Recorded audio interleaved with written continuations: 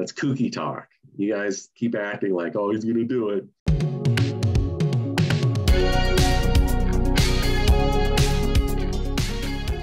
What's up, everybody? Welcome to Taste Like Music. I'm Jason, joined as always by Joe and Cramser. Today we are ranking the 17 studio albums of Fleetwood Mac. If you're unaware or you're new to the channel, back in October, we posted a poll where each of us chose an artist from the 60s, 70s, 80s, and 90s and put them up against each other anonymously. And Joe's 4 picks won. So last week we did his 60s choice, the Mamas and the Papas. This week we've got his 70s selection, which I believe is the artist that put him over the top and gave him the win. Fleetwood Mac, very interesting discography, all kinds of lineup changes and different sounds throughout their history. Should be very interesting to rank and see how we feel about all of the different eras. And if you are new here, be sure to hit the like button and subscribe before we get into it. So 17 albums. There's a couple, one called English Rose that is not an official studio album. It was some kind of like repackaging for US release. There's some new songs on it, plus like half of Mr. Wonderful. So we're not counting that one. The other one is Pious Bird of Good Omen. That one is also a compilation, not an official studio album. So like I said, 17. Quickly, before we get into the rankings, as we often do with large discographies, we're going to break it up a little at the bottom. We're each going to go through and give you the bottom 4. Then we're going to give you the next 3, and then we're going to go one by one through the top 10. For me, as far as my experience with Fleetwood Mac goes, it's kind of spotty. I knew pretty much all the Buckingham Nicks stuff. I actually saw the Time lineup with Becca Bramlett and Dave Mason live. My dad got free tickets to that concert, and we went at the last minute. They were with Pat Benatar and REO Speedwagon. And I do know I've listened to Penguin and Mystery to Me and Then Play On before as well. I'm not real sure if I've heard any of the other ones before. So a lot of gaps in what I had listened to in the past. How about you guys? A lot of gaps too. Just the classic 5 lineup is the only one I knew before. So going through this, and those 5 I know really well. So I really just kind of re-skimmed. So everything else got 2 spins, and yeah, that's where I'm at. Well, for a band that I picked for my pick, I didn't know them very well at all, other than the classic lineup with Lindsey Buckingham and Stevie Nicks and Christine McVie, from Fleetwood Mac to Tango in the Night. Those are really the only ones I'd heard. So I had huge gaps on both sides of my Fleetwood Mac knowledge. But I knew people wanted to hear them, and I knew it was a trump card to play against your lists. So I played it, and I'm glad I did. Just such an interesting band with all the lineup changes and the drama and everything. We've done bands like Yes, where there's, new members in every album, it seems like. And this is another one where just like listing the people on each album is going to take up like half the time of talking about some of these stinkers. So should be a fun show. I also think, spoiler alert, for me and Jason, we're going to have a bit of a Clarence White moment again for this band. So I might have a couple Clarence Whites in the Fleetwood Mac discography. So bottom 4, let's get started. Who wants to kick it off? All right. Unfortunately, there were several contenders for the bottom spot, but I am going with Time, and I'm giving it 1 star. This is an awful record. Be careful what you're saying. You're talking to my heart. There's some good cheese and there's some bad cheese, and that one is the latter. It's a terrible sounding album. It's got terribly adult contemporary pop country vibes. The drum sound on this album seems like it was done by a completely different set of band members and producers. It doesn't sound like it belongs on this record at all. Hollywood is a dreadful song. Every song is like a soft country rock song for like dentist office in the South in the 80s. It's really bizarre. It's just so tacky. Blow by Blow is like wanna be tough, terrible. It's very trite. Saving grace on this album for not going below 1 star is probably the song Dreaming the Dream, and I Wonder Why. Those are okay. And then they close with These Strange Times, which is totally out of their element. It had no business being in their catalog or on this album. So that's my number 17. We're going to go at number 16, bumping up a half star to 1.5, Behind the Mask. You know, right off the bat, you're in different land with Fleetwood Mac with those key tones. You got Vito and Burnett coming in to replace Lindsay, and it's much more of a soft rock album than Tango in the Night, which is already going in that direction in the first place. Starts with Sky's the Limit, really fluffy and lame. Then we're getting this posh attitude, mega country vibes, stadium country vibes with Love is Dangerous. It's not what I want from Fleetwood Mac. Well, I don't really hate it. My dad would turn over in his grave if he heard me give it just a little bit of praise. Then you get a song like with Billy Burnett singing, In the Back of My Mind is the first new singer for Fleetwood. It's not bad, but none of it quite feels the same. Do You Now is not great. It almost has like Peter Cetera vibes. It just like, none of it seems natural. It all seems really forced and overly polished and saturated in cheesy insincerity. Save Me is really dorky and sounds terrible. When the Sun Goes Down is awful. Nothing on the back half is memorable here. And I just don't understand the choice of like losing Lindsay and not just doubling down, still having Stevie and Christy. They're like, no, let's give Vito and Burnett like half the album to work with. It's like, why? And they have very plain vanilla voices. None of it is working for me. My number 15, still at 1.5. This will probably piss off some people, but I got Mr. Wonderful. I'm all for blues, you know, and just because it's blues and old school guitar playing doesn't mean it's automatically a good album, especially when you get 4 songs that have the same goddamn blues riff to start off. I mean, that's the thing. I don't want to steal your guys' thunder because I know we're all going to talk about how literally there's like 3 songs, maybe 4 songs that all start off the exact same. It's so bizarre. It's like they had Pro Tools before Pro Tools and just like copy and paste that on tracks 5 through 8 over here. So stupid. And then finally, I am going to go up to 2 stars for my number 14, Say You Will. First song on the album, Welcome to 2003 in the Land of Ugly Production. I think this album is a great example of production ruining it. I don't think the material on here is that bad. And I'll even go as far to say, like, it's some of the best playing they've had on an album in like decades. Like they feel a little reinvigorated. You get Lindsay, you know, doing some of his classic like acoustic work. But there's just like terrible decisions in the studio room on almost every song. Murrow turning over in his grave. It's just some bizarre ass choices of vocal styling. There's some decent stuff, like Miranda's not bad. Red Rover's kind of cool. But yeah, they just ruined a lot of what could have been a decent album. Not a great album. It could have been decent, pretty good, but they just messed it up royally. So those are my bottom 4. It's better. All right. Well, that's interesting. Pretty much most of the same picks anyway.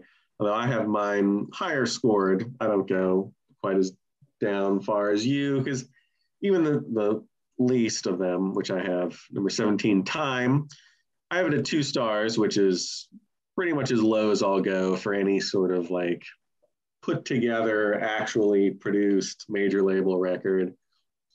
It is very middle of the road, like adult contemporary. I like how you were talking about sort of arena country. Like it's not country, but it has some of those same like overtones and production choices.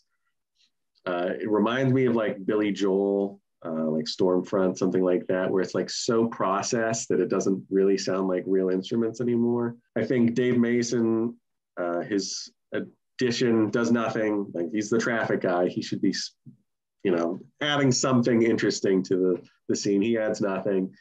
I think the most interesting person on this whole album is Becca Bramlett, whose vocals on Winds of Change, Nothing Without You are probably the best parts of the whole album. I think McVie pretty much phones it in with her songs. Number 16, I have Mr. Wonderful. I agree with Kramzer on everything. Just really sort of boring blues that, you know, just recycles the same thing over and over again. Production's a lot murkier than on the first one. I don't know if that was like a stylistic choice to be like more Delta blues sounding or something, but it just makes the whole thing sort of, I don't know, just not as crisp and sort of that British blues that they really kind of nailed on the first album. Number 15, I have Say You Will. And I agree with Kramser again, especially on the production choices. I mean, you have someone like Lindsey Buckingham, who's such an interesting guitarist, and his guitar tone is just completely ruined. Like they run it through like 6 different Pro Tools or whatever. And it's just like that really unnatural sounding, like steel acoustic guitar. And it just sounds awful. I don't even want to listen to it, especially if you like go back and listen to like Mirage or something, or Tusk, and then listen to this. Like, it's just like, why can't you just do that again? Like, that is the sound, that is the noise, the tone. And despite that, the playing's good. I think Stevie Nicks' songs are pretty good. I think she sounds decent. You know, she's had her cocaine and drug problems. Her voice is kind of shot, but they make her sound pretty good on this one. Say You Will, Running Through the Garden, I think are pretty solid Stevie Nicks songs. But it's 80 minutes long, so it's way too long. I give it 3 stars because it's fine. That's a very average score for me. Number 14, I have Kiln House, which is probably the most out there of all of these records. It's sort of a weird lineup that's only together for like 1 album, I guess. I'm not even sure exactly who's on this one. Peter Green's gone. They bring on that kind of jokey 50s obsessed rock guy, and Christine McVie kind of has more stuff going on. I don't think she's an official member of the band yet, but she does some backing vocals, piano. She drew the cover, which is pretty cool.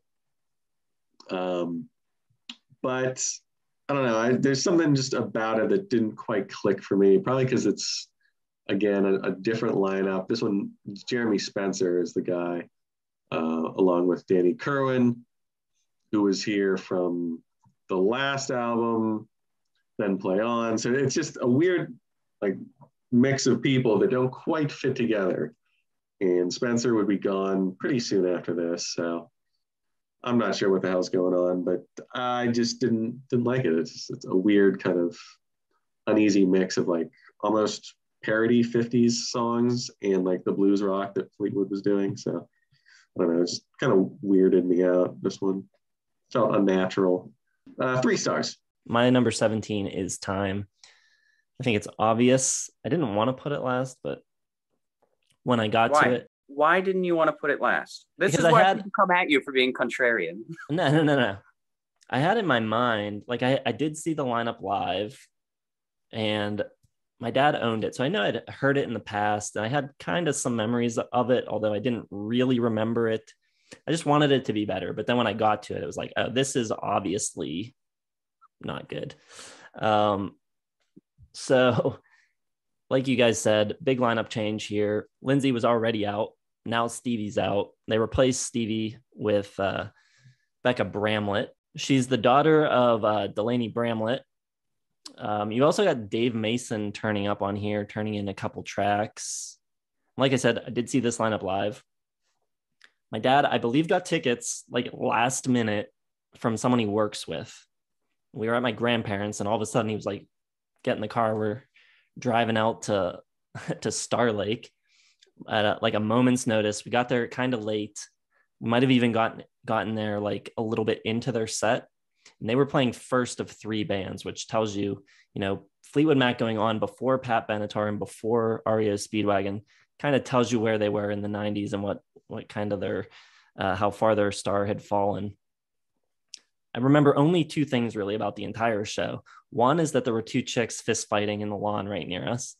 The other thing that I remember is Mick Fleetwood's drum solo, which wasn't even really a drum solo. He had a triggers all through his suit, and he was like smacking himself at the front of the stage, like dancing, doing this like weird rhythmic tribal drum solo dance, which was really bizarre. But like Cram said, Becca and Billy Burnett are so vanilla.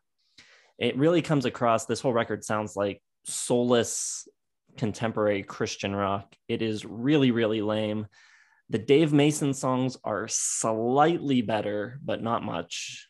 And there's only 2 of them. So if they had to put out a record, they should have just put out like an EP with Christine McVie's tracks, which aren't the best Christine McVie songs either by any stretch, but at least her vocals have some kind of character to them. But I'm going 1.5 on that one. 16, I'm going same as Cram, Behind the Mask from 1990. I think the production on this record is even lamer sounding than on Time. Billy Burnett and Rick Vito on guitar do not make up for Lindsey Buckingham. You could probably hire like 10 of those guys and it still wouldn't equal Lindsey Buckingham. They're just not even close. Don't have any idea how those guys were the guys that got offered the job. Like, really, no one else wants to be in Fleetwood Mac that can do better than this. It's unbelievable. The reason it's ahead of Time is that you at least still have Stevie Nicks and her voice on this record. And, you know, that's something at least. Still, this record's got a lot of problems. The dramatic intro build up on In the Back of My Mind is so lame, really terrible. Billy Burnett's voice is annoyingly plain. It's so plain that it's like just the worst. There's like levels of talent, you know, and if this guy was like playing at your local bar, you'd be like, oh, he's really talented, but he's not Fleetwood Mac talented, not even close. Rolling Stone gave Behind the Mask 4 out of 5 stars and said it was one of their best records ever. That's insane. 1.5 stars for me. 15 and 14 is where we differ a little bit. My 15 is the debut record, Peter Green's Fleetwood Mac. Could be slightly controversial, I suppose. It's British blues rock, more blues than rock for sure. It's kind of in the vein of like John Mayall and early Yardbird stuff. You've got Bob Brunning playing bass on one track. He was their original bass player before John McVie.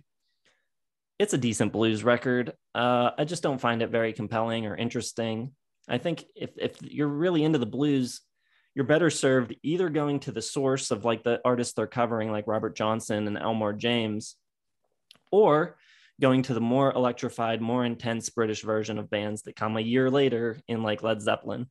This is kind of in the middle. I don't know what use it really has.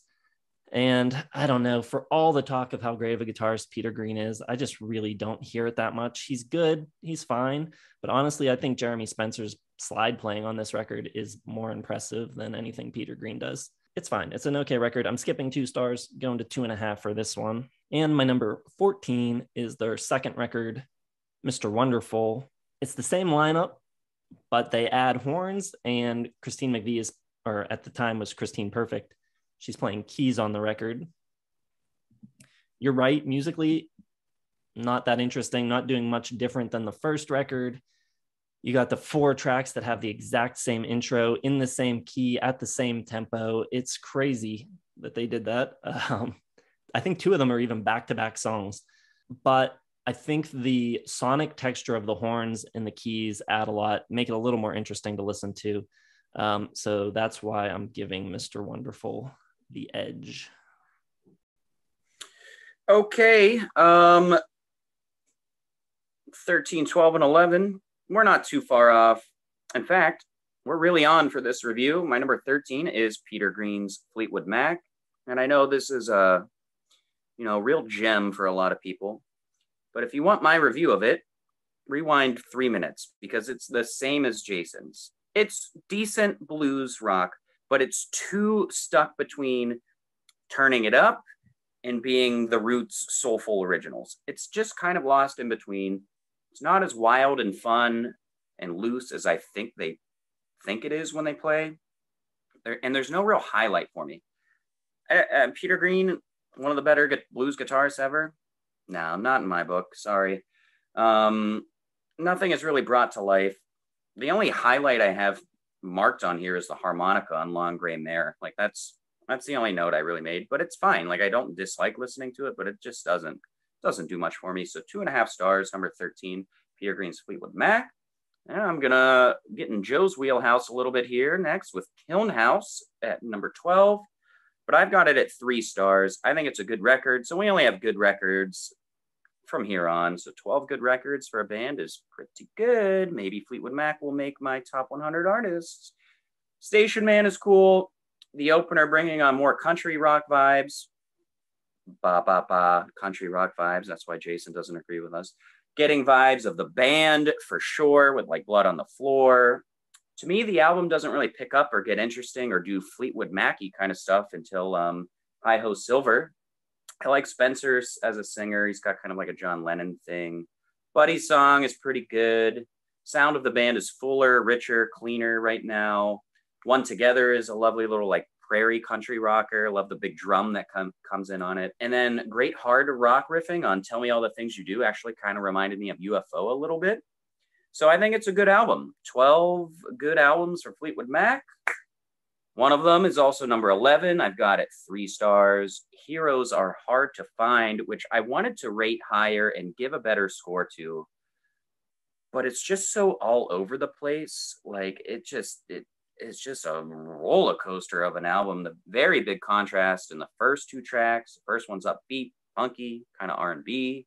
Then you get this beautiful piano and more whirlwind, like prog instrumental thing.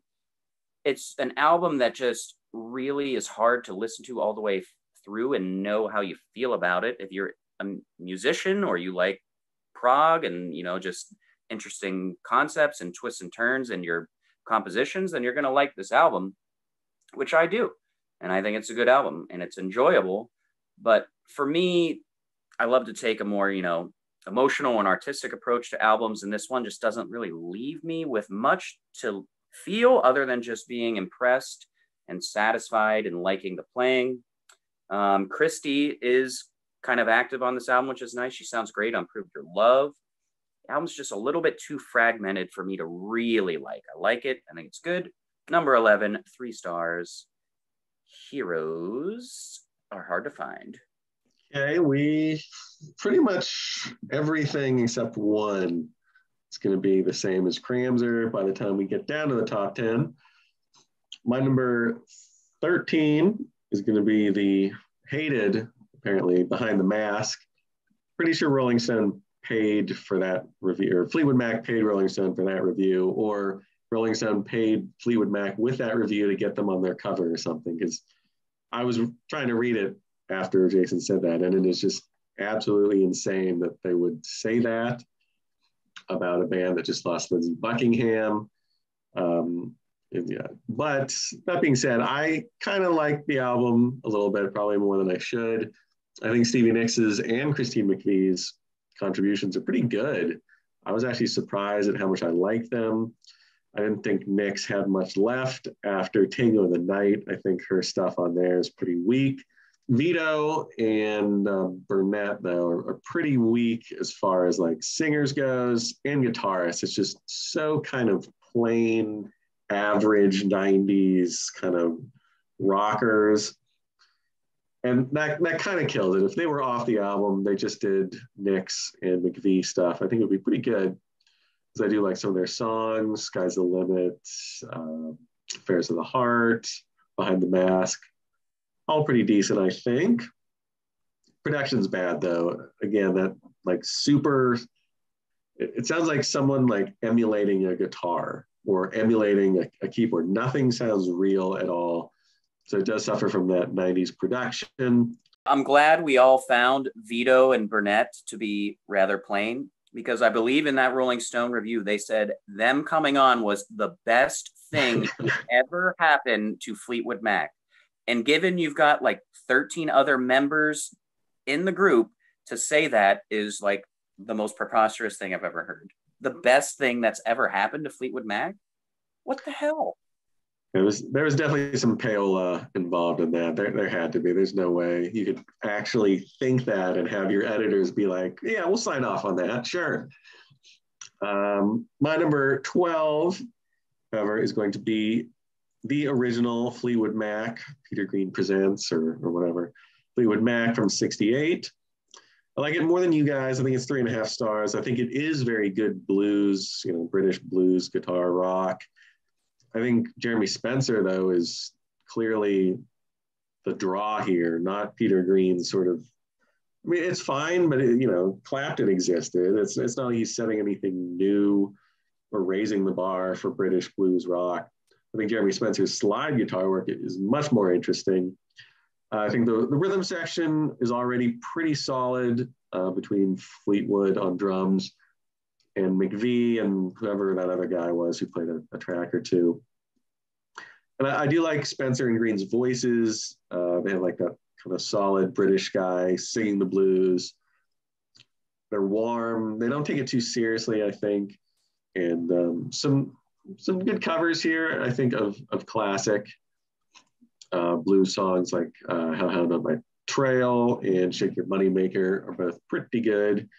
So 3.5 for that.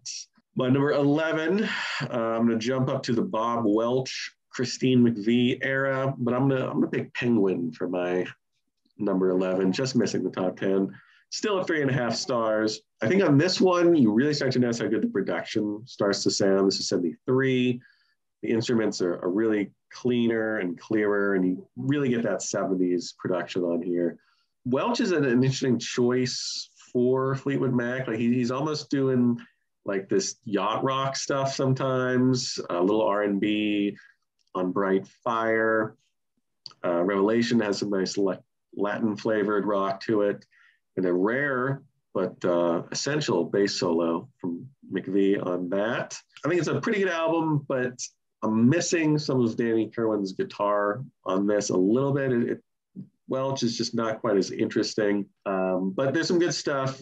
Did You Ever Love Me has some cool steel drums, and it's sunny, it's a little tropical, it's brighter and more upbeat, I think, than any of their other records. So I liked it, but I don't know, it comes in like an awkward period between like the Danny Kirwan stuff and the Lindsey Buckingham stuff. So the guitar work of that era just lets me down a little bit.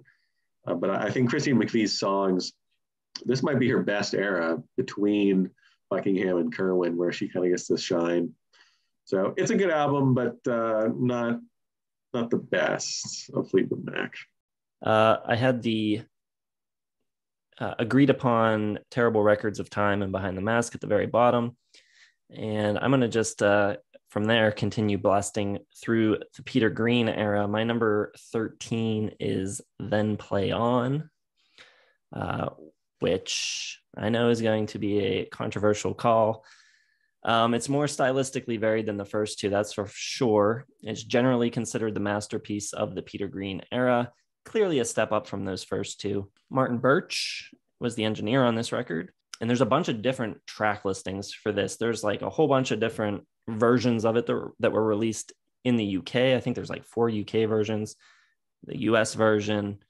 I was going with the original for my ranking here, which omits probably the most well-known song from the era, which is Oh Well, sizable hit, I guess, for them, and a hit again later in the 70s when the Rockets covered it. So Jeremy Spencer leaves the group at this point. He goes off and records a solo record, which is backed entirely by Fleetwood Mac.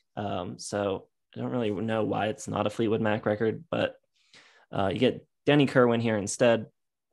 I think the Kirwan tracks are really cool. He does like kind of this lilting pastoral folk type of songwriting, which I love. I love his melodic sensibility. He brings all these kind of like psychedelic touches and also like kind of an air of sadness to a lot of his material, which I think is really cool. But I think it's kind of an odd pairing up against Green's electric blues. Even when Kirwan turns in a blues song like Without You, it has like this melancholy to it. And I don't think the two of them, Green and Kirwan, ever really jibe on this record that well. I don't know. I know people love this record. People that aren't as into the Buckingham Nicks era will often cite this as the best Fleetwood Mac record. I just not really hearing it, not super into it. I'm at 2.5 stars. I think it's just okay. My number 12 is Say You Will. This is, almost the classic lineup. They reunited to do The Dance, and then Christine McVie left the band, citing her fear of flying. Don't underestimate Christine McVie. She is great, and her absence on this record is definitely felt. I think ultimately, because of her absence, Buckingham and Nicks are leaned a little too hard on. It requires them to write more material themselves. The record is way, way too long. The record's longer than Tusk. It's 1 hour and 16 minutes. You could easily shave a half an hour off of it with no problem at all. One positive thing I'll say about the record, even though their voices are aging significantly, I do think they do a good job of kind of adapting to their changing voices. And I think they write material that works for their voices. And I think they sound pretty good on it, especially Lindsay, who has kind of like an almost entirely new voice compared to the Rumor days, and still sounds good. There are good tracks. I think Thrown Down is good. Red Rover, Say You Will, Peacekeeper, Bleed to Love Her are all good songs. Just there's way too much other stuff that isn't of the same caliber. I think if you take those good songs, maybe another track or two of theirs that are pretty good, and then if you had like 3 or 4 really great Christine McVie songs, that would be a really, really good reunion record. Instead, you've got a lot of subpar material just weighing the thing down. It's almost like a really satisfying return to form, but not quite. And, I think it's still a much better note to go out on than Time. So at least there's that 3 stars for that one.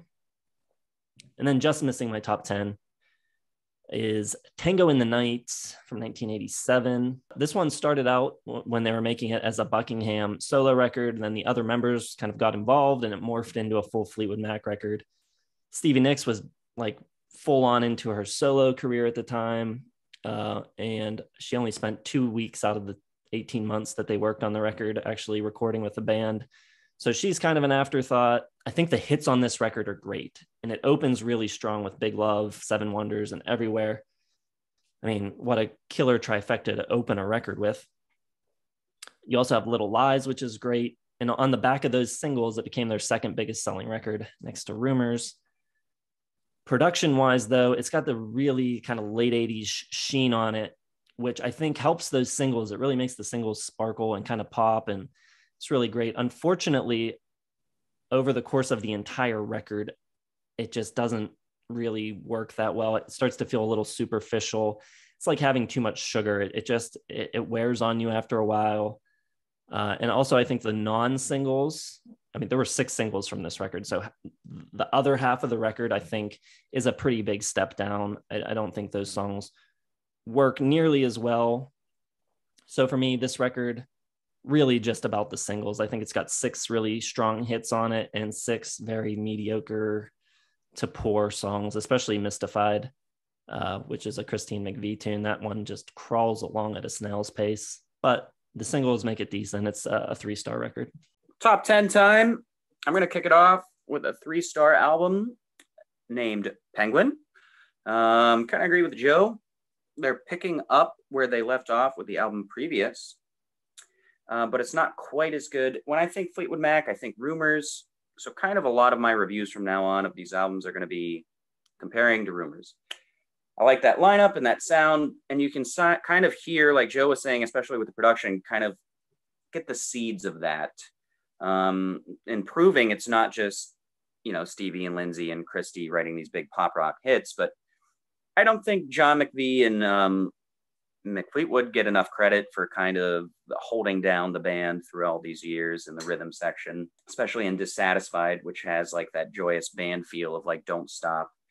But this just doesn't do quite as much for me as like Bare Trees does. The songs just aren't quite as captivating. A song like Roadrunner is cool, but it never really takes off and fires on all cylinders. Like everything's just kind of has a bit of a wet blanket over it. And I think just one of the reasons why like an album like this just kind of misses some of my favorite Fleetwood Mac stuff is it doesn't have the emotional content that they can work with when they get all those ex-crossed lovers going. Derelict is a bit plain for me vocally, but Revelation is awesome. I love the percussion and the guitar. There are some interesting things in here and choices that I don't really know how to process or how I feel about, like the steel drums and Did You Ever Love Me? It's so random, and I just don't know how I feel about it. It's just really weird. Night Watch is absolutely sensational. Guitar work is phenomenal. It is a cool selection to bring in Welch, but his style is just awesome. And the Clarence White thing that I mentioned earlier in the video, for people that don't know, go watch our video of The Byrds, both the album ranking and our side 3. Caught in the Rain is beautiful. Penguin, good album, 3 stars, my number 10. My number 10, I'm going to go with a horrifying album cover. Could be multiple things still. I don't know what the hell they were thinking in like the 70s with some of these album covers. This is probably their worst. I got Heroes Are Hard to Find, and it could be another one because there's a couple of them, but just the album cover alone made me not listen to this album for my entire life. I've seen this, scrolling through Fleetwood Mac. I love Fleetwood. You'd think I'd be like, oh, I'll dive into their discography. I see this cover and the cover to Mystery to me, and I'm like, nah, I'm good. Which is unfortunate because I think pretty good album. I have it at 3.5 stars. Really the star here. And I guess we have a Clarence White situation with Bob Welch for Cramser. I think Bob Welch is fine, but I don't, not a revelation to me. I wasn't not in love with his style. I think Christine McVie is the hero of these kind of mid-70s Fleetwood Mac albums before Lindsey Buckingham comes around. All her songs are really good. I think this might be maybe her best overall work on any album. She's really just carrying the band here.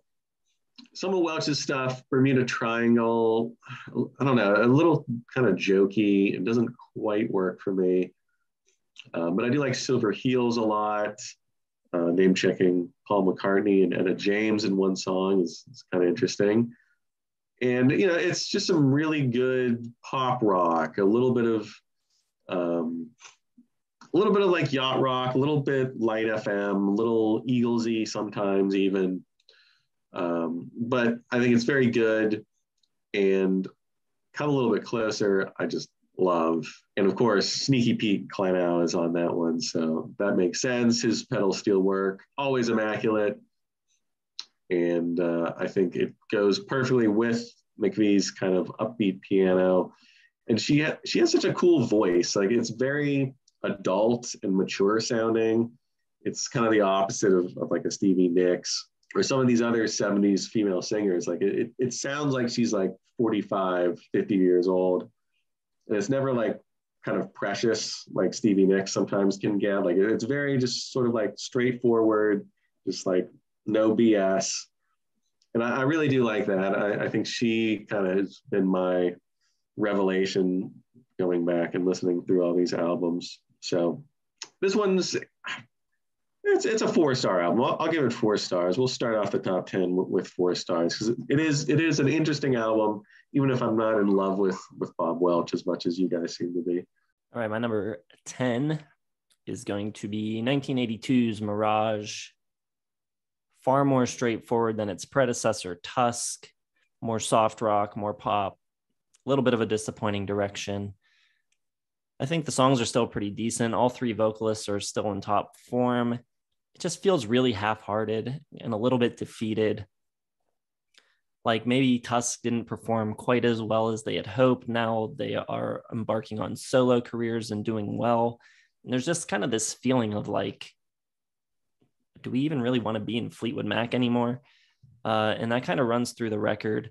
I think it's an okay record. Like I said, good pop songs. Gypsy's really great. Buckingham's Book of Love is really cool. Love in Store is a cool tune. It's a fine pop album. Not bad, but, Rumors still only 5 years ago. And, it doesn't feel like they're one of rock's premier acts anymore at this point. It feels like, they've gone from like the biggest band in the world down to like hanging on by a thread at this point. So not bad, not great. 3 stars. Well, I disagree with Jason about Mirage. I thought it was good. We'll talk about it later. My number 9, I've got Fleetwood Mac from 1975, or the White Album. I've got it at 3 stars. I think it's good. Literally a precursor for Rumors. Comes right before it in every sense. And it's kind of setting the stage, getting ready for Rumors to explode. Can't be surprising we're mentioning Rumors in every single review here. Monday Morning is a great opener and introduces you to the newest band member and that infectious Fleetwood Mac feel-good pop kind of thing they do, arguably better than anyone. You get the smooth, silky sensations of Christie on Warm Ways with some really nice slide guitar playing, super rich and buttery, just spreading over that song like toast. Blue Letter, we're getting a little something more upbeat, a little more rockin', getting that awesome Lindsey rhythm. The 3 of them, Lindsey, Christie, and Stevie, are also wholesome and powerful at the same time, but all have such different voices, literally the sounds of their sonic voice and just what they have to offer stylistically and artistically. Rhiannon comes in and introduces you to Stevie in that classic bewitching kind of way. Great way for her to make her print on the band. Over My Head is a sweet, good 70s groove. Love the soft electric piano. And I really relate to, Over My Head, but sure feels nice. Crystal was quite nice. Love that little synthy, spacey loop that comes in. Say You Love Me is a great kickoff for side 2. And then it kind of goes downhill a little bit for me. I've never liked Landslide. It's like the hole in my classic Fleetwood Mac song. That and Don't Stop, I actually don't care for much either. World Turning is sweet. Lindsay, that acoustic guitar licking that he does so well. But then it closes quite poorly for me with Sugar Daddy and I'm So Afraid. So very close to 3.5 stars, but just 3. There's something missing. There's a missing ingredient here. Perhaps it's all of the, they're not really X's yet or anything. So too happy, too much good stuff. We need some drama and it will come, but it is a good album with good songs, just not quite really good or great for me. Number 9, Fleetwood Mac, 1975, The White Album. Well, I have to say, this is the most horrified I think I've ever been. I cannot believe we have a Mirage and a self-titled already. This is blowing my mind. I had no idea people thought this way. Okay, well, those are both wrong. You're both terribly wrong on all of these so far. My number 9 is going to be Then Play On from 69. You got Danny Kirwan coming in and Spencer going out. And it's a real weird juxtaposition between what he does with the real folky guitar-driven songs. They're very slow and like methodical. And it's just a really weird change from them to do that and to have like Peter Green invite like a new guitarist that just completely changes the sound of the band in every way. And I guess that's kind of what Peter Green did. Like he didn't want to be the dude in the spotlight, so he kept inviting like these other kind of great guitarists into the band. So he invites in Danny Kirwan, who's just awesome. I really like all the stuff he does.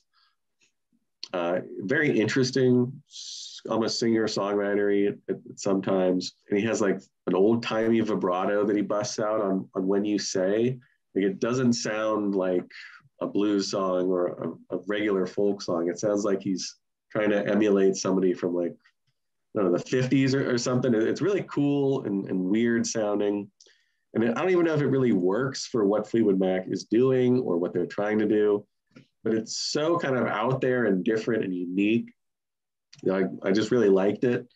You have something like Showbiz Blues, which is very bluesy, but with like that light folky touch. Definitely reminds me of like Zeppelin 3. But this was before Zeppelin 3, so it kind of presages that, which is cool. One Sunny Day, kind of more typical Peter Green, heavier blues stuff. Really like the drum pattern from Mick on that. And you even have like a little Baroque pop almost on Although the Sun is Shining. And it's just a really kind of cool sounding record. I really hadn't paid attention at all to these, previous albums before the glory days of Buckingham and Nick. So this one kind of just took me by surprise as soon as I heard it. I didn't realize they had someone like Kirwan in the band. So I definitely enjoyed that. Just an interesting album. It's not something that I don't think they would replicate again. It's not something that really anyone was doing at the time. So I enjoyed it a lot. I have it at 4 stars for Then Play On. All right. My number 9 is Penguin from 1973. This time Martin Birch is producing. You get Welch, Weston, McVie, Mick Fleetwood, Dave Walker, the only record that he is on. It's a cool record, but a little bit perplexing. On one hand, Christine McVie's tracks are really great. She's really coming into her own, I think, as a pop songwriter. Really kind of paving the way for the Buckingham Nicks years. I think production-wise, they're kind of inching in that direction as well by this point. But Dave Walker comes in. He does 2 tracks right in the middle of the record. If you're on the vinyl, he's got the last song on side 1, the first song on side 2. He does I'm a Roadrunner and The Derelict. These 2 tracks seem to be working in the total opposite direction of the more pop-leaning stuff that Christine McVie's doing. I have no idea why they invited him into the band. It makes no sense, and his voice isn't really anything either here. He doesn't sound very good on this record. Then you got Bob Welch doing his own thing, basically sounding like Bob Welch solo tracks. You've got Peter Green guesting on a track. You've also have an instrumental from Bob Weston, the other guitarist, near the end of the record. Everything is pulling in different directions on this. I don't know. I really like some of the songs. Some of the Bob Welch tunes are really cool. Some of the Christine McVie songs are really, really nice. But as a full album listen, it just doesn't work too well for me. And I think it was Joe in his review said that Welch wasn't a good replacement for Kirwan. But I think Welch and Kirwan together were amazing. So I think the problem isn't Welch here, but it's Weston and Dave Walker not being a good replacement for Kirwan. These couple records right after Kirwan leaves, Welch seems to be trying to find a connection with another guitarist and just not quite jiving with anyone. So yeah, cool stuff, but not a cool full record. 3 stars. For me, number 8 is going to be Future Games, 3 stars. It's kind of the first with Christy McVie being a full major player here. I love the sound of the opener, Woman of a Thousand Years. Great song, cool, ghostly Americana vibe, almost like the band America, but is right now as part of their timeline considerably better produced, engineered, and mixed than any album to date. Sounds great, especially for its time. What a Shame is okay. So far, 3 songs in, I'm getting shoved around a lot with tone and style. And then Future Games title track is really good. Sands of Time is cool. Really dig the guitar tones on this album. Sometimes is a really good song. Fantastic lead guitar. Lead guitar is great all over the place. It is a good album with great moments, but lacks some unity and flavor in the songwriting prowess that they'll eventually get. So just 3 stars, still good. Number 8, Future Games. 3 stars still. It's really low for a band like this. I'm shocked. It's good.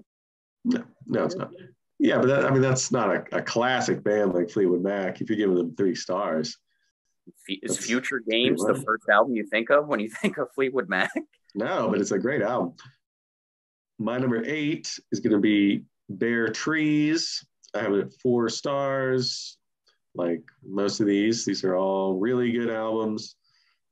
Danny Kirwan's guitar, awesome right off the bat on Child of Mine. You have Christine McVie really becoming a very good pop songwriter. Homeward Bound works really well. And I think she meshes with, or maybe Kirwan meshes with her better, I think, than she does with Welch. Because his guitar additions really great on her tracks. You have Sunny Side of Heaven, which might be the prettiest song on the whole album. It's a shame it's an instrumental because it sounds like it could have been a hit single if they threw a couple lyrics on there. You got Sentimental Lady, which is another kind of sunshiny pop song for an album title called Bare Trees. It's pretty upbeat a lot of the time. Really great double stop guitar solo. It's very sunny, very California, but it's not like hokey. It's not like a Seals and Crofts kind of sound. And I think a lot of that has to do with how good Kirwan is at guitar, his leads. And I agree with what Jason was saying. Welch and Kirwan definitely work better together, I think, than anyone else. And it seems like they bring in McVie stuff better as well. It seems like there's this weird kind of tonal difference between Welch and McVie, but when Kirwan, McVie, and Welch are together, it all kind of works together for me even better. Spare Me a Little of Your Love from Christine McVie with that really great kind of buoyant piano that she brings in. There's upbeat vocals. I think that song, maybe her first like really, I don't know how to say it, but it's really the first one that she put together that sounds like it could have landed on Mirage or Rumors or something like that. Like it feels very like later on for her. So I think she's already become a pretty darn good pop songwriter, and it closes with that weird Thoughts on a Gray Day, which is that old lady talking, which kind of kills it for me. But track before that, Dust, really great guitar tones on that from Kirwan and Welch on the acoustic and the lead. The vocals have this kind of contemporary, almost indie folk quality to them, which I found very cool. So yeah, another one that I didn't know existed before this, but I think is very, very good. So 4 stars for Bare Trees for me. All right, my number 8 is Heroes Are Hard to Find. They're just a 4-piece on this, just 2 songwriters. You got 7 Bob Welch tracks here, 4 from Christine McVie. This is the last record before Buckingham Nicks joined, and it was their highest charting to date, made it to number 34 on the Billboard charts.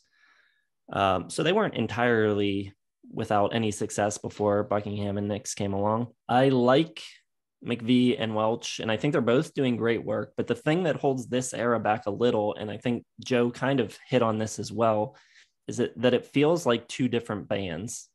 You have a track like Come a Little Bit Closer, which is so lush with strings. You got pedal steel and all these harmonies layered. It's really an amazing track. But it feels like Christine McVie is already in the Fleetwood Mac of the future with Buckingham Nicks, and transitioning between those tracks back to what Welch is doing, which is really cool. And I like his songs. He's got like this jazzy, mystical, I don't know. He's got a really unique style. It's hard to describe, but really cool. Just going back and forth between those 2 sounds is so jarring, and it doesn't really work. But I agree that when Kirwan was in the band and it was the 3 of them back on Future Games and on Bare Trees, it felt much more like they had a synergy going on. But like I said, the Welch tunes are cool. I really like the country vibes on She's Changing Me and Silver Heels. Coming Home and Angel are both great tracks as well. And of course, like I said, the brilliant Come a Little Bit Closer, that song is fantastic. I think it all adds up to a good record, but a little disjointed. But I am bumping up now to 3.5 stars. All right, we're on number 7 now, and I'm up to 3.5 stars, which for my scale is really good. I've got Tango in the Night, big 80s production, finally meets Fleetwood Mac in full swing. Jason was right, those 3 songs to open with, Big Love, 7 Wonders, Everywhere, all really good. I dig the vibe on this album. It's like a little bit darker and more risque, more like sexually deviant in like a really lame way, but it works. It's like really melodramatic and like winds blowing through the curtains and everything. It's like bombastic in that way, but it's really cool. I think the title track is really good. I love the guitar work on it. Family Man, Lindsay's doing this really cool like Spanish style plucking. It's really nice. Isn't It Midnight is cool and has like mystical twinkling 80s mystique. I think the songwriting is all kind of in this cool pop realm. I don't think I agree with Jason that the hits are the best part, but I don't think the other tracks that support it are nearly as bad as he does. My least favorite song on it is You and I Part 2. But I do think just the vibe, really good. They're really good songwriters. Everyone's voice is cool. And just having, that Fleetwood Mac dynamic with all 3 of them kind of putting in their part, and it kind of gels for some reason. You can't really put your finger on. I think it's here. I think it works. So yeah, I'm going with a really good 3.5, Tango in the Night, number 7. Also my number 7, but I think I'm closer to Jason than Kramser as far as it's basically just the singles for me that carry this. Big Love, 7 Wonders, Everywhere, Tango in the Night, Family Man, Little Lies. Other than that, I think it's mediocre. Stevie Nicks doesn't do much here. She's on 7 Wonders, Welcome to the Room, ... Sarah. and When I See You Again, probably her weakest output of any of the albums she's on to this point. And same for Christine McVie. Really, Little Lies is probably the only one on here that's like essential Christine McVie. I think she actually kind of takes a step down as far as the era of Fleetwood Mac, where with Buckingham Nicks, it seems like McVie's contributions are pretty hit or miss for me. This one, Little Lies, is great, but nothing else is really up to par. And Lindsey Buckingham's kind of piecing it all together. He's still the man pretty much running the show. Like Jason said, it was kind of a Buckingham solo album at first. Everyone else got involved. So, it's mostly his show, but the guitar work, not nearly as interesting as it is on Mirage or Rumors or Tusk. And it kind of feels held together with tape on this. I do like sort of I think Kramser nailed it, the wind through the curtains. It's like a soap opera set kind of like feel to the whole thing. It's almost like tacky and fake, but I think on Big Love with the back and forth like sex voices at the end there when they're like speeding up, like that kind of sets the mood for the whole album really well. So I think it's a good listen. It's 4 stars, but it's mostly on the back of those singles that are, really good. You can hear them on the radio daily if you'd like. So that's what brings it to 4. As far as like a whole album experience, it's got great singles. All right. Hold on to your butt, Joe. My number 7 is Tusk. I don't know. So they're suddenly the biggest band in the world, and they decide to get all weird and experimental with this one. It's a double album, 20 tracks, still shorter than Say You Will. And to me, a lot of that decision doesn't serve the music that well. I mean, you can't suddenly become Talking Heads while Christine McVie and Stevie Nicks are bringing you these like beautiful singer-songwriter Fleetwood Mac tunes. So I think a lot of this record kind of has the problem that pre-Buckingham Nicks Fleetwood Mac was having on records like Penguin and Heroes Are Hard to Find, where everyone feels like they're pulling in different directions. Lindsey's trying to get really weird and experimental. I also don't think the material coming from Nicks and McVie is really anywhere close to the standard they had set with the previous 2 records. I've always been kind of shocked that Sarah was such a big hit for them. I think that is one of the most hookless songs that Stevie Nicks ever wrote. I just don't understand how that was a hit. I don't know. There's good stuff on here. I think a lot of the experimentation that Lindsey Buckingham does works pretty well for his songs. I think The Ledge is really, really weird and really, really cool. I think it works great. But also there's like pacing problems with the record. Over and over, opening the record really slow and then going into The Ledge is so awkward and weird way to start the record. I don't know. I like it. I like a lot of it. It just, the idea that this record somehow compares to Rumors, or that there's people that think this is better than Rumors, maybe amongst us, just is absolutely absurd to me.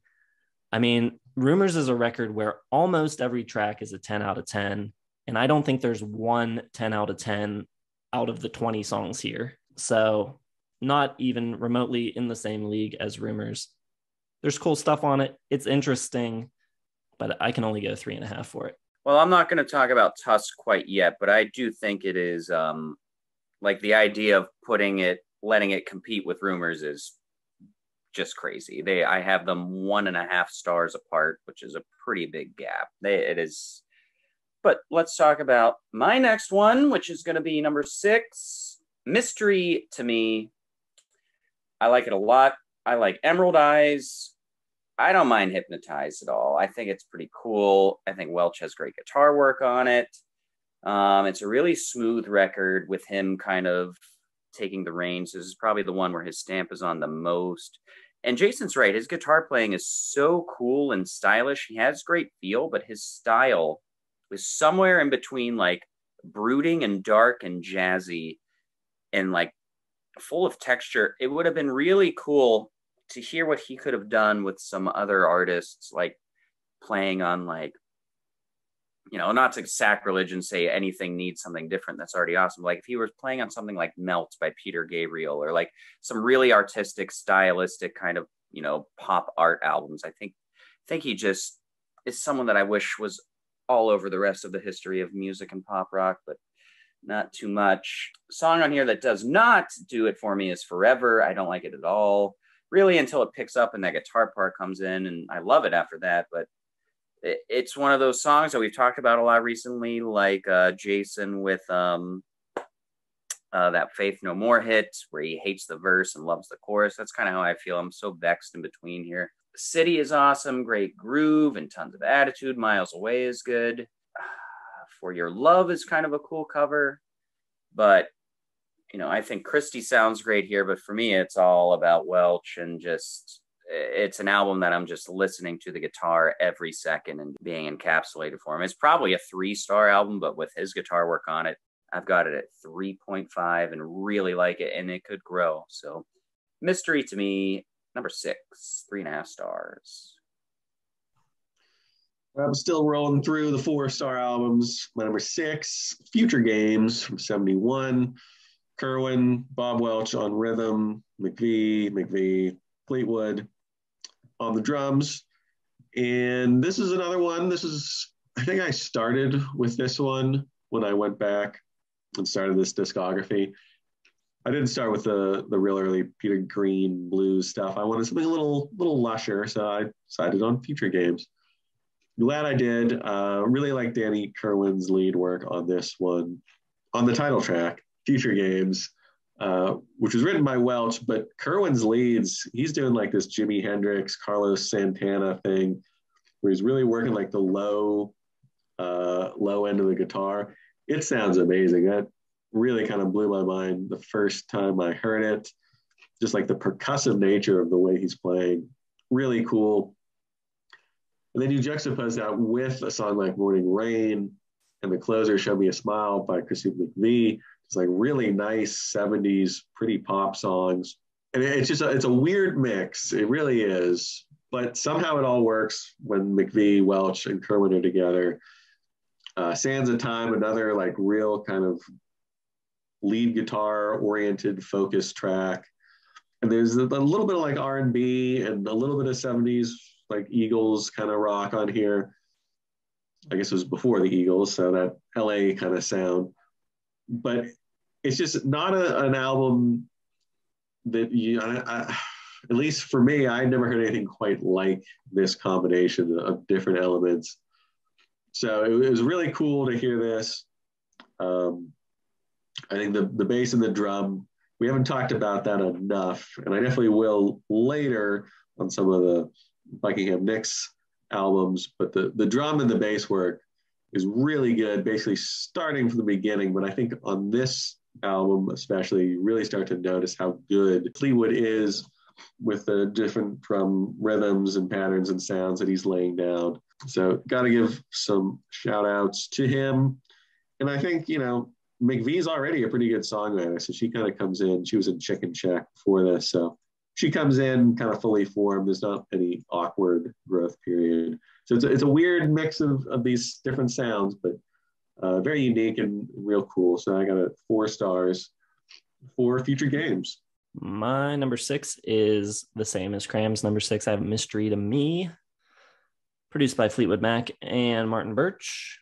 Got the 5-piece lineup here with Welch and Weston on guitar. Welch and McVie work well here. They're still very different songwriters, but I think the production is more uniform between their tracks on this record. You have a track like Just Crazy Love, which I think is a great song. But unlike some of the other Christine McVie tracks on records like Penguin and Heroes Are Hard to Find, it feels like a lot more influence came from other band members. You've got all this really cool guitar work from Welch and Weston going on in this track, which you don't always really hear on the Christine McVie tracks on other records. And I think it works really, really well. Hypnotize, I think, totally rolls. Such a cool tune. Keep on Going is another example of kind of cross-pollination between the members on this, which is a song written by Welch, but that Christine McVie sings. So I think things like that, you know, the extra guitars on a Christine McVie track, or singing each other's songs, I think lends it to feeling, you know, you have more of that band dynamic happening on this record, instead of feeling like every songwriter is just using Mick Fleetwood and John McVie as a backing band, and you have like 3 different EPs on the record. So I think that puts this ahead of some of the other records of this era. The one thing here that really doesn't work too well for me is the Weston, John McVie and Bob Welch co-written tune called Forever, which is kind of like a reggae tune. I don't think it really fits in too well.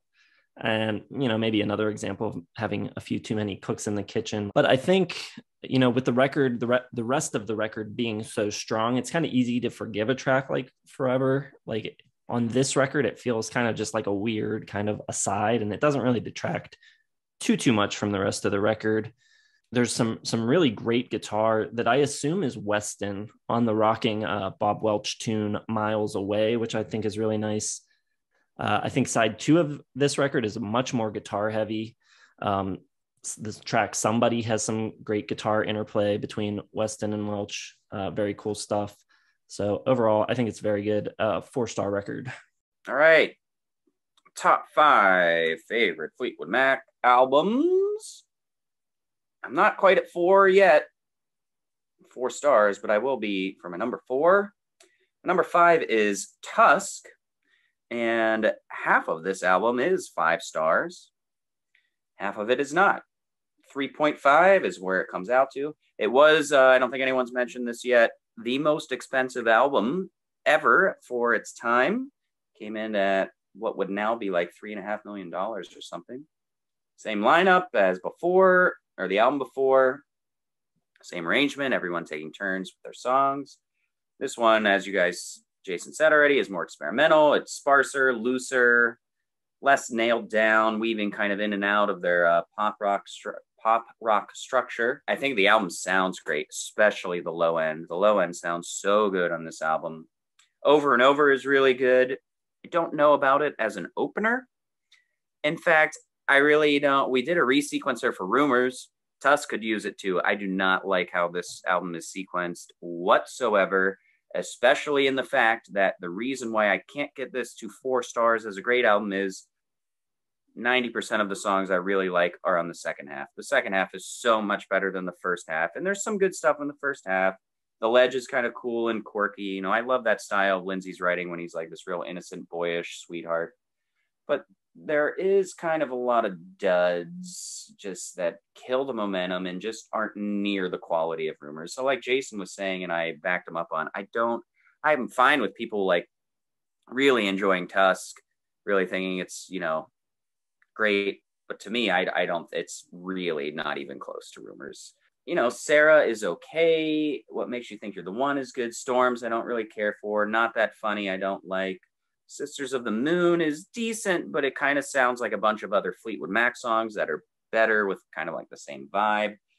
But then after that, I think it's really strong. Brown Eyes, Never Make Me Cry, I Know I'm Not Wrong, Honey High, Beautiful Child, all just 5-star kind of quality songs for me. I think they're great. And so I just don't really understand why they would make the album so long, so dense. And I also don't think, especially with a lot of the songs, and even those songs I just mentioned, they're still not as good as the one on Rumors. I think they just overcomplicated this album. Like, they're not playing to their strengths. They just got a little pretentious, maybe. Let's be honest. They were like, just had one of the biggest pop rock albums of all time. Let's show everyone else what else we can do. And that's cool, but they took it too far. It doesn't flow well. It's a little clunky. It's a little bit too tricky. And the brilliance of Rumors is they write these songs that communicate all of these things so well. And this album does not communicate that much to me at all. It's really cool, but it doesn't have the same charm that Rumors does. It's still really good, 3.5 stars. If they edited it and rearranged it a little bit, made it shorter, got those back half songs on, it could be a great album. But to me, it's just merely really good. Just so a fun way to live your life, to enjoy really good albums. So number 5, 3.5, Tusk. do you think I've broken down the issue here? So you guys just way overrate Rumors, and it's kind of shading everything. Because Rumors, wonderful, love Rumors, but the way you're talking about it compared to the other albums is, I don't know, it's weird to me. I just don't hear it that way. My number 5 is going to be Mystery to Me, another really terrible cover on this. Like, that probably is what cost them, like becoming famous at this point. Just these covers are ridiculous. Giant, like, weird gorilla thing in the cake. And I don't know, another album where I've seen it and I was like, I don't want to listen to this album. It looks really weird just from the cover. But again, to my detriment, because it's a really good album, 4 stars. The band seems to be getting poppier with each release. The production a little shinier, a little richer, fuller. I think McVie and Welch, their singing on this and their playing is the best it'll ever be. Emerald Eyes is really fantastic pop song from Welch. Believe Me, little like dreamy, almost psychedelic Latin tinged rocker with some really great guitar work from Welch, but sung by McVie. So I think they're kind of integrating the best that they ever do on this album. I think Jason mentioned that before. This is the album, I think, where they really kind of start to mesh and they actually get away from it a little bit on A Hero's Hard to Find. But I think on this one, it works. I don't know if it's because of the extra guitarist or what, but this is the most cohesive, I think, that this lineup gets. And it really works. The 70s kind of production, really great. Each guitar sounds, the bass sounds, the drum sounds, it's all so clear. You can hear every note. It just all comes together really well. The City, great blues scorcher. McVie's pop gems, Believe Me, Just Crazy Love are great. You got a song like Keep On Going. Great drum and bass work. And then you throw in some like dramatic, I got like Buckmeister kind of esque strings on that one. I even think the cover For Your Love is pretty darn good. And especially the drumming on that track from Fleetwood, really great, kind of that like powerful but like ragged kind of style that he has. Always very interesting. And I think just as a whole, it's a really good album, cohesive. There's no songs where they kind of fall flat on their face or like grasping at something they can't quite deliver. Even the funky Jamaican Island groove, Forever, probably the weakest track, but I don't think it's a bad track or anything. So 4 stars for sure for Mystery to Me from 1973. Just almost into the glory days of Nixon, Buckingham, but this is one of those albums that people probably ignore because it's not Nick's Buckingham, but it's one that they should check out. All right, my number 5 is a record that both of you talked about a long time ago, and I'm not entirely surprised. It is a pretty weird record, but I've got Kiln House at number 5, and this is a weird like lineup shifting type of thing happening because Kirwan replaced Spencer on Then Play On, and Spencer went and made a solo record with all of the members of Fleetwood Mac, and then Peter Green left. Spencer came back. So this is Spencer and Kirwan. And on Spencer's solo record, he did a lot of this like 50s homage / parody type of stuff.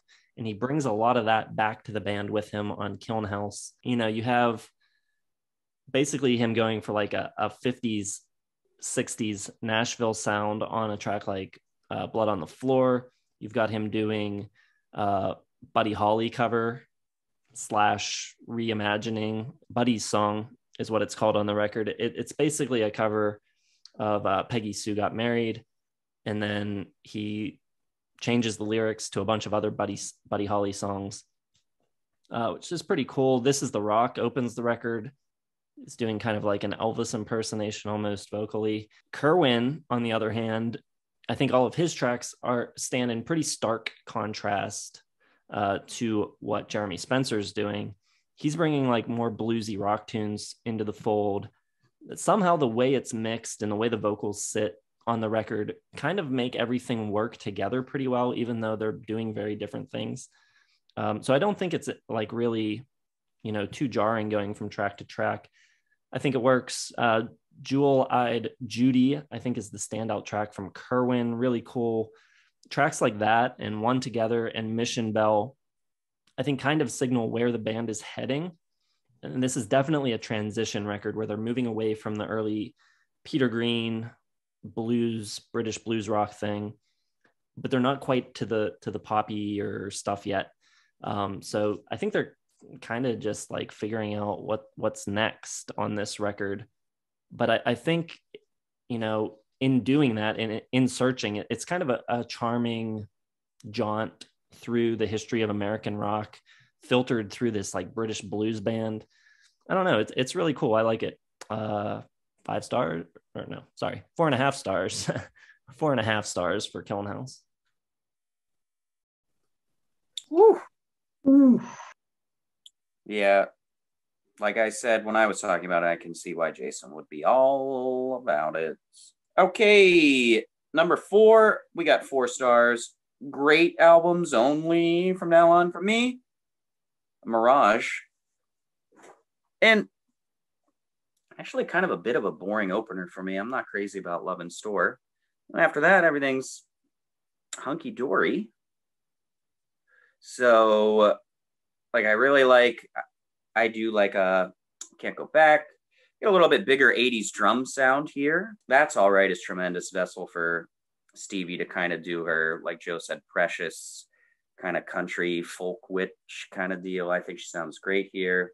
Book of Love coming in from Lindsay is terrific. An album might not be as pure and as natural as Rumors, but they're really finding how to do that sweetheart pop rock on this album. Gypsy is great. Christy really shines on Only Over You.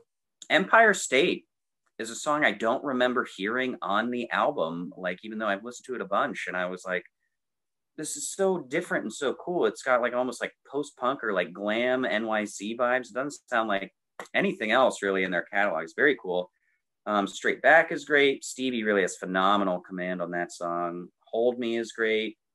Oh, Diane is decent. I do think that would have been a better closer than Wish You Were Here. I think the album would serve better if it ended on something a little more cutesy rather than Wish You Were Here, which is like a more emotional, great piano ballad, which is a really good song. But Mirage is sweet. It's sharp, sometimes perky. It's a really good, pretty little effort with really great songs. And, unlike a criticism I had of Tusk, this does to me really play to their strengths. And it's a great album. 4 stars, Mirage, number 4. Right. 4 left for me. They're all from the Buckingham Nicks era. We'll kick it off with my number 4, self-titled Fleetwood Mac, the White Album. I guess it's known as. I didn't know it was known as that, but apparently it is. I got it 4.5 stars. I think, Buckingham announces he is the man right off the bat with Monday Morning.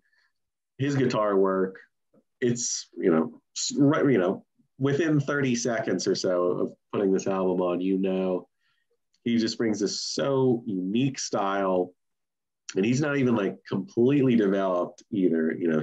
On Rumors and Tusk and Mirage, I think he gets even better and more interesting, but he's just so good already.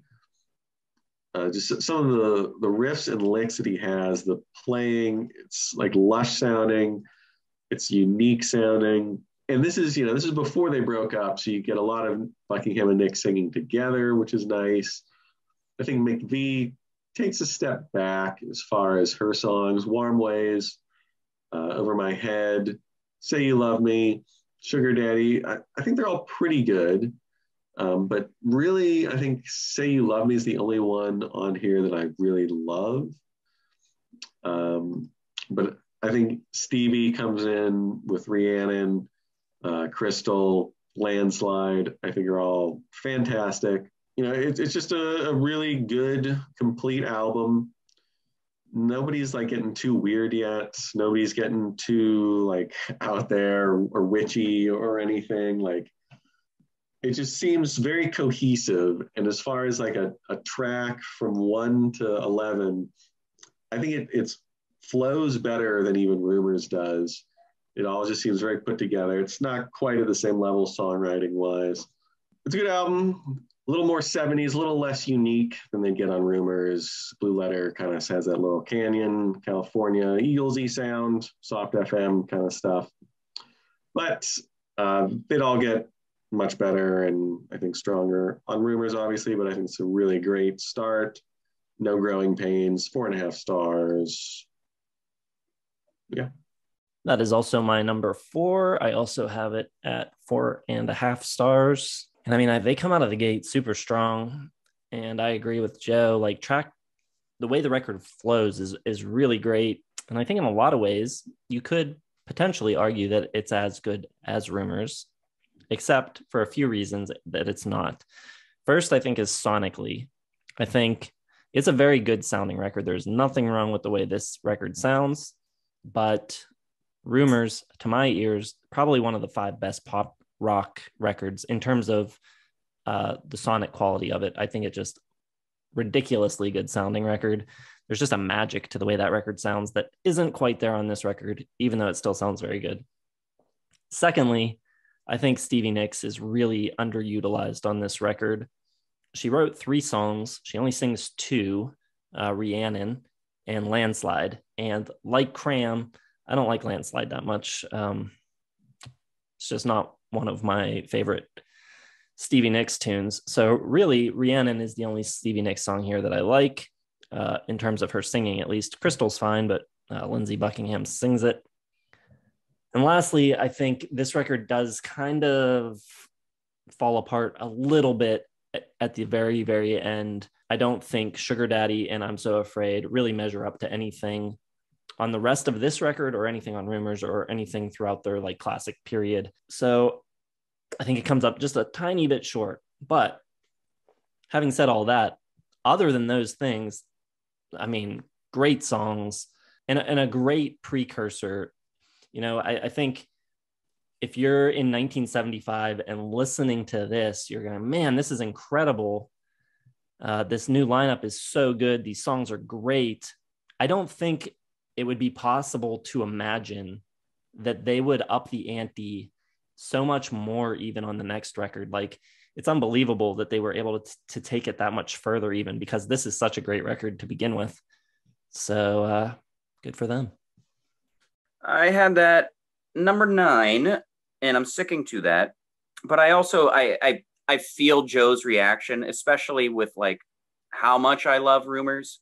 Like I would objectively even say like it's not that far off from Rumors. I just don't know why I don't get the same feeling from it. So I scoffed when you were mad at me for that, but I get why you would react that way. It makes sense.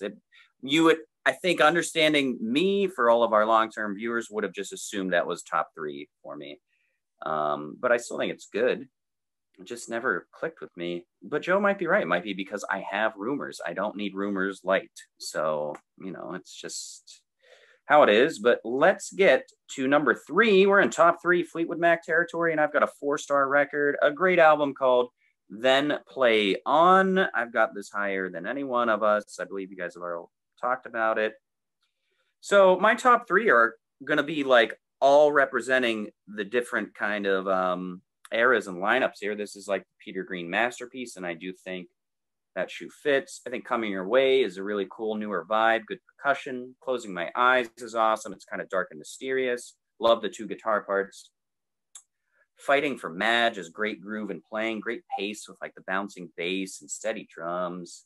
I dig it in When You Say at the end and picks up. That's really cool. Showbiz Blues is my favorite blues thing that I think they do to date, with the claps and the slide guitar and the vocal performance. You can really feel it. Album, compared to the first 2, has just a much more creative atmosphere going on and mood, simply done with the instrumentation. The bass on this album, I think, really stands out. And we have slighted so far in this video John McVie and Mick Fleetwood holding down the rhythm section. There's just too many all-stars in this historic lineup to give everyone their credit. Underway, I like a lot, really exploring the sound of the times a little more and more like psych rock with their style of jamming, really cool. One Sunny Day, I think as Joe was talking about, is badass. It kind of sounds like Dan Auerbach before Dan Auerbach. Like it's everything that like he loves about like that Delta revival. Rattlesnake Shake is awesome and heavy for its time. I love the drum sound on it. Without You is really cool, kind of sexy, great feel on the guitar. Searching for Madge has great jamming and soloing. My Dream is a pretty little song and creates a good album dynamic coming at the end, just at the right time. My least favorite on it is Like Crying, but this album is just a really cool, a bit off the main pulse of what blues rock is, which I really like. It's kind of moody. So I'm giving it 4 stars. I think like if a band came out right now, a brand new band in 2022 and did this album, people would be like losing their minds and think it was so cool. So I got to give it 4 stars. I got to be on a clean slate, regardless of the times, 4 stars for Then Play On. Okay. I guess when you put Fleetwood Mac at number 9, like that doesn't matter, but I think it was the star rating that got me most of all. 3 stars comparatively to Rumors. It just doesn't compute, but you explained it well. My number 3, and you little bitches, it's Tusk, all right? I'm not going to be the guy to put Tusk at number 1. That's kooky talk. You guys keep acting like, oh, he's going to do it. You have like hinted at that on the channel before. Like when you did Album of the Years, you were like, it might be better than, so like you can't blame us for thinking that. Well, I said it might be because it's a 5-star album, but it's not, it just doesn't have the cohesion that something like Rumors does. It doesn't have the absolute pinnacle peaks of something like Rumors. And it mostly comes down to Stevie Nicks on this because her contributions to Tusk are very below par comparatively. They're not terrible. I think Sarah and Storms and Sisters of the Moon are fine. But compared to like what Buckingham's putting out there, it's just not even in the same stratosphere. I absolutely love the unhinged, hissing Lindsey Buckingham on this. The guitar work he does, so interesting to me. I just think it's incredible. Something like The Ledge, and That's Enough for Me. That's All for Everyone. What Makes You Think You're the One, which won my Song of the Year in '79. It's my favorite Fleetwood Mac song. I'm just going to come out and say it. I think it's just brilliant what he's doing, the kind of like tossed off nature of it almost. Like it's so far removed from Rumors. But I think it's to its benefit that it is, because you can't replicate Rumors. They had peaked there. They're never going to be able to pull that off again. So you got to go in some other direction. Buckingham was obsessed with the Talking Heads. He wanted something like cool and new. He thought, Rumors was already like too stodgy and too pop. So he gets really weird on this one. And I think it works so well. I think McVie's contributions over and over, I think is great. It's not a good opener. And some of her other ones, Think About Me is good too. But I'm not with Kramser. I think the second half is weaker up until pretty much Walk a Thin Line and Tusk, I think are great. Tusk is another one where it's just so weird, like the paranoid group vocals, Buckingham's like hissing, is those like murmurs and kind of talking from the USC marching band in the background, who then kind of comes to life playing like the hook in this sort of like drowned out, like not full power marching band behind these like ramshackle drums and, strong bass work. Like it was a top 10 song, which is insane to me because it's just so weird, but I think it's great. I think as far as like weird albums go, where everyone was sort of like doing their own thing and nobody really had any like cohesion at all, it all works for me. I think it's a really compelling listen. And despite Nick's not bringing her best stuff, I think, maybe I just really love Lindsey Buckingham enough that his material on here really just takes to that 5-star level. I think it's great. I think it's a completely unique, interesting listen, and really the only thing they could have done after Rumors to like, not that it's on the same level, but to get a piece of art or piece of work or an album that has like enough to talk about it without it being like, oh, well, that's just Rumors Part 2, or they just did Rumors again, which they could have done, but I give them credit for totally going the opposite direction and being super weird about it, and I love it. All right, my number 3 is Bare Trees. This is the Welch and Kirwan era, and it is really a toss-up between the classic era and this lineup as to which is my favorite. I just think Kirwan and Welch together are just so complementary to each other, writing-wise and playing-wise. Some of their interplay on guitar is so cool.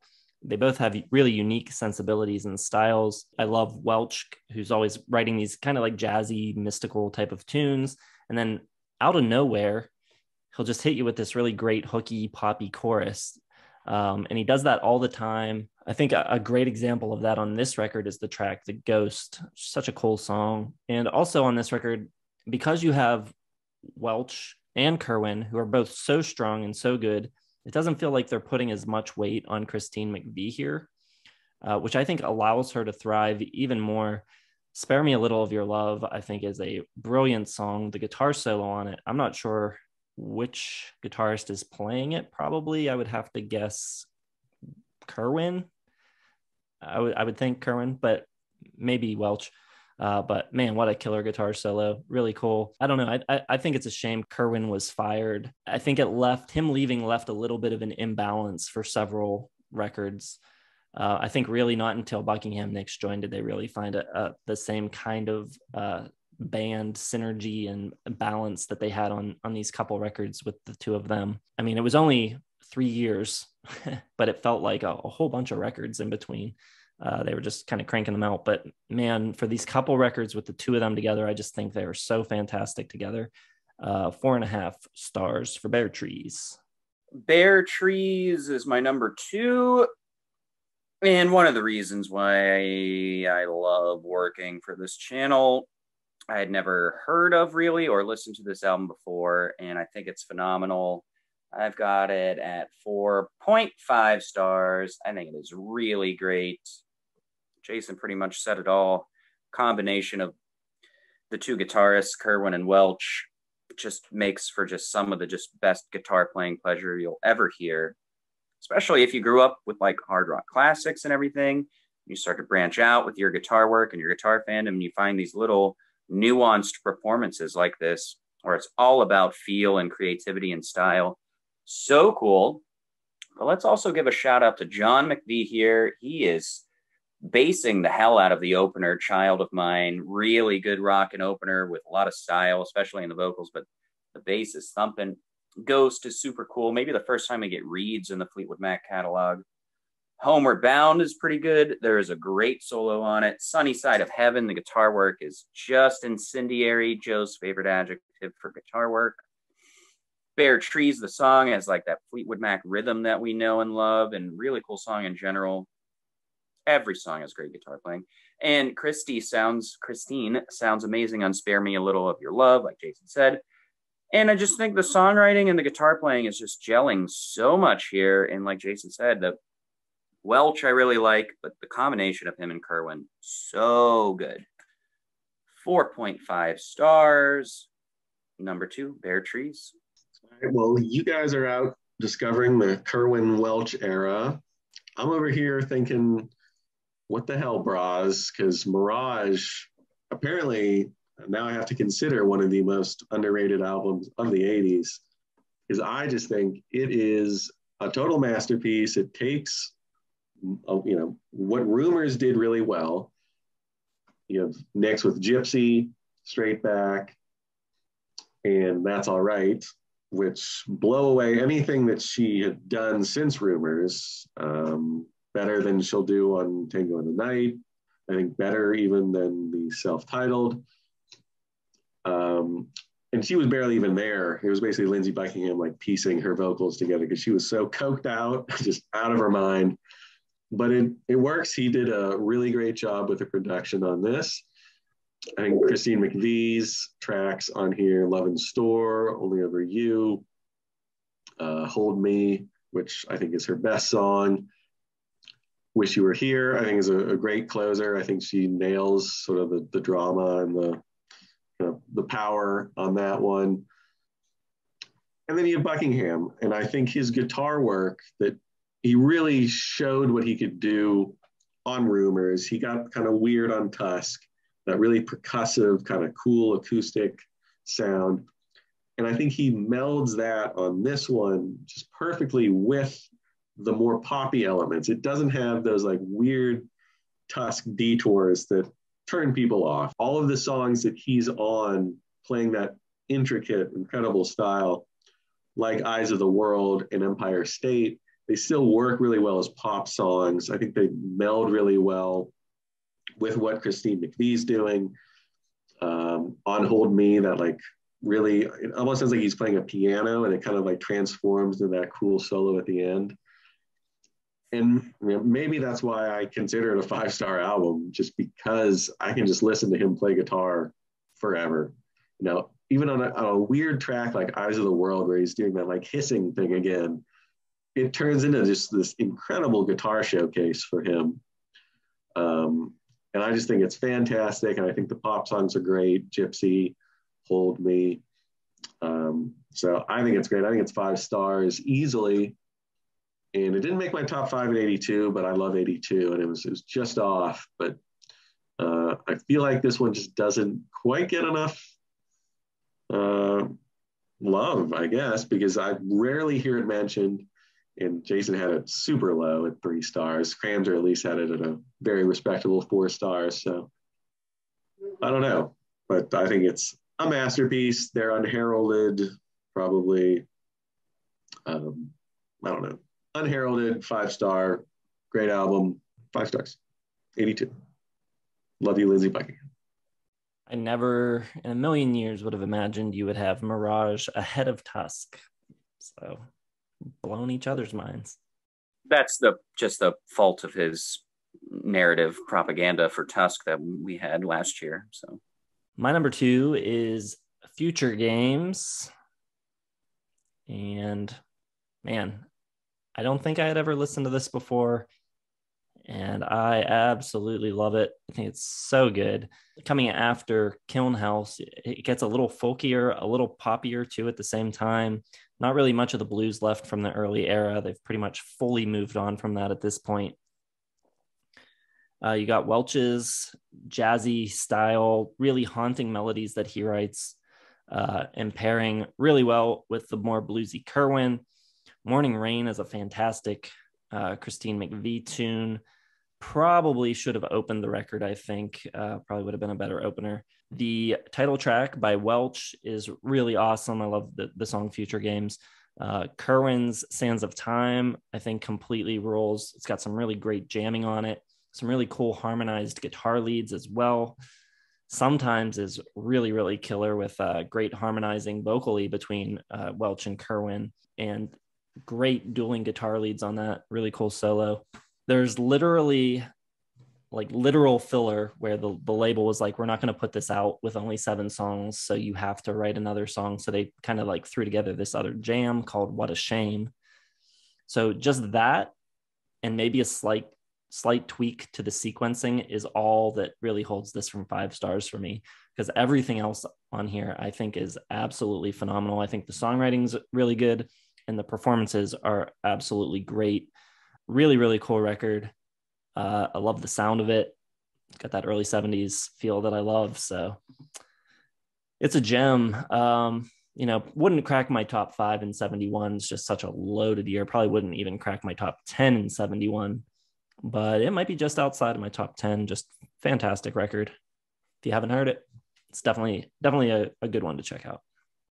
Okay, sanity is upheld. We have a trifecta. Yay. Rumors. Jason and I both picked it as our winner for our Album of the Year series in 1977. If you haven't checked out those videos, you can. And we resequenced Rumors. So we've talked about Rumors quite a lot on the channel. So I won't bore everyone else to death with repeating ourselves, but this is just simply one of the best pop rock albums ever made. All of the songs are great, and you get an incredible variety of vibes and sensations, and all of the drama that was going on backstage manifests itself into the songwriting. And even though it's entirely 100% motivated to be a radio-friendly, huge hit, pop masterpiece. I mean, how many albums are made that they're like, we're going to try to make an album where literally everything is radio ready and just huge pop, just knock it out of the park. It's like Babe Ruth calling your shot. It's incredible. To me, I don't know. There's so many things I love about this album, and you guys still have to talk about it. So I will say one thing that I really adore about this record is the sound and the playing of the drums, because it makes it separate itself from all of the other pop stuff going on and all of the other like harder rock going on.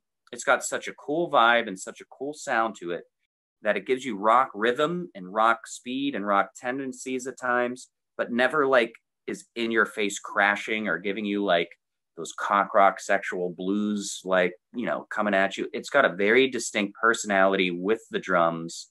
I think it's very cool. Hats off to that. And I'll let you guys continue. 5 stars, by the way, obviously. Yeah, it didn't win 77 for me. Denied the trifecta there, but it is obviously a 5-star album. It's virtually perfect.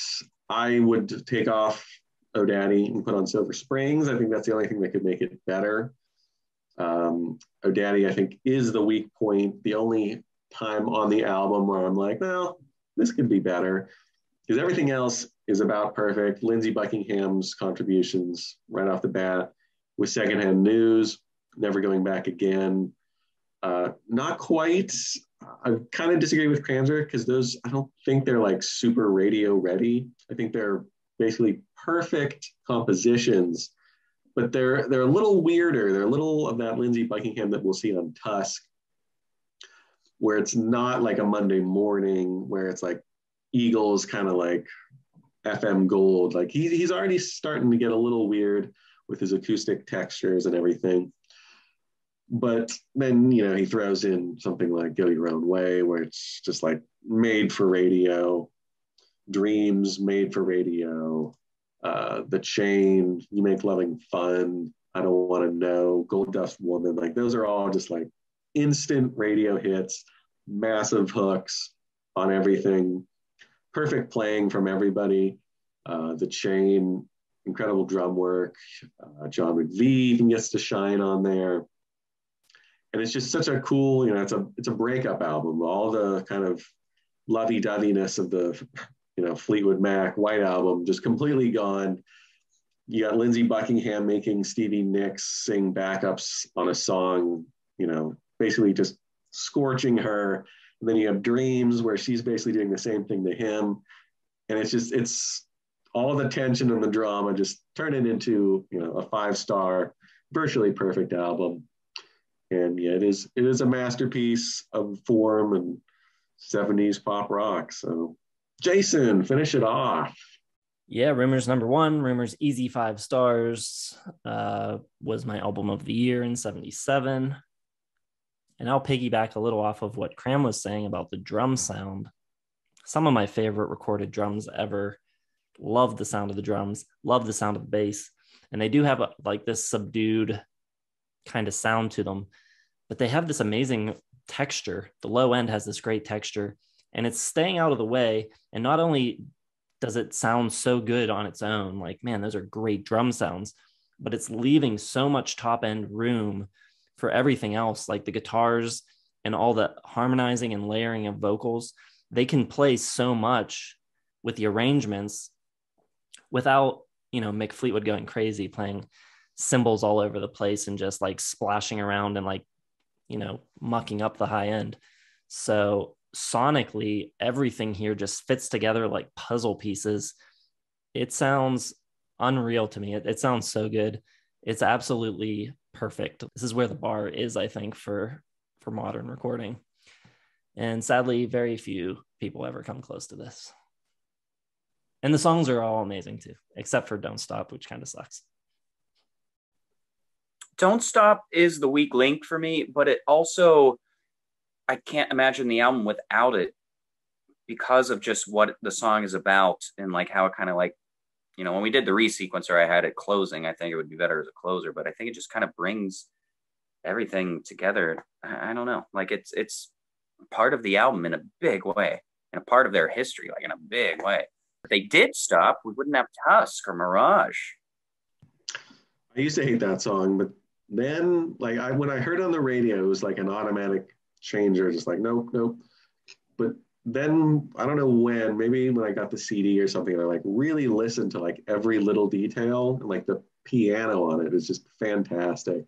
And it kind of made me like it again. So I don't hate that song anymore, but I can see why people would find it a little like cloying and too sugary on such a dark, twisted album. I do love Oh Daddy though. I really think that's a cool song. But there we go. That was about everything I expected. Quite a haul. A lot of records to go through.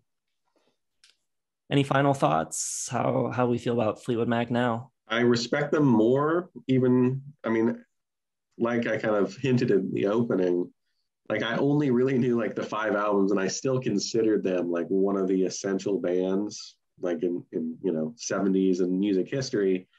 And now that I've kind of filled out everything, I obviously think they're even greater because it's more than just the Buckingham Nicks era. They, you know, from the beginning, the different configurations and sounds, whether they were blues or folk or pop rock or whatever, just kind of impressive throughout their history that they were able to continue and constantly switch out these members and still kind of maintain.